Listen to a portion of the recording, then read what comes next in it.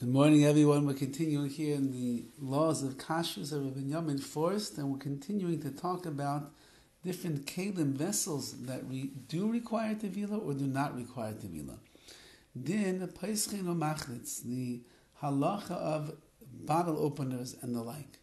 Peischan bagbukim or kufsais, mechen machlitz pekokim, whether you have a bottle opener or something that you use to slash open bags, or a can opener, ein tzarich letovlan, you do not have to be toivel these things.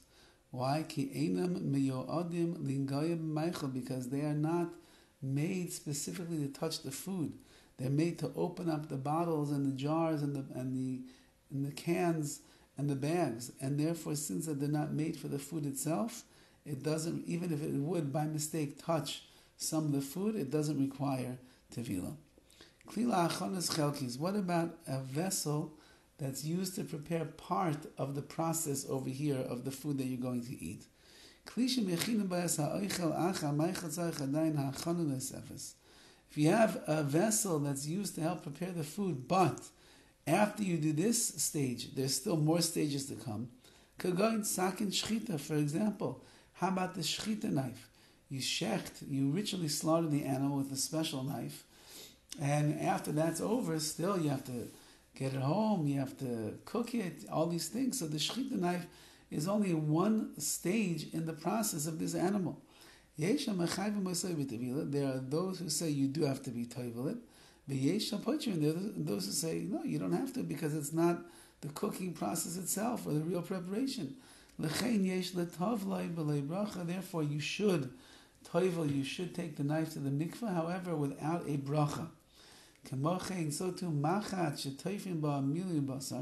if you have a needle that you use to sew up a lot of meat, or the let's say you have one of these meats that you bear out like a cavity in there, and you stuff it, and the way you hold on to the stuffing is that you stitch it up. So madchenes basar, or a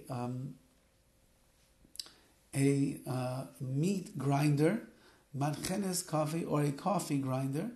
So those are stages removed from the actual cooking, but it's still getting involved in the process.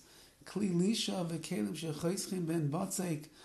So too, you have the vessels that you knead the dough in, or that you grind up the flour. Toivlad bilam b'lei bracha. All those things you should be toivel without a bracha.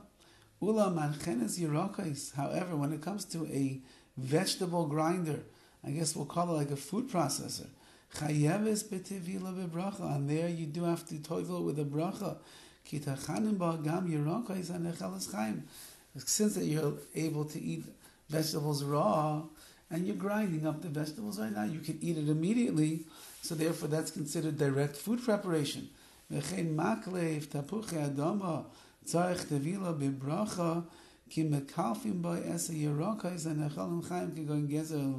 too, if you have a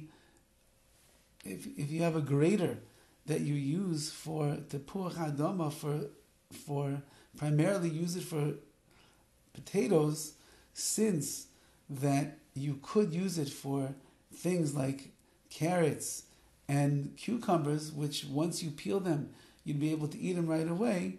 So you would toivel this vegetable peeler as well. Have a wonderful day.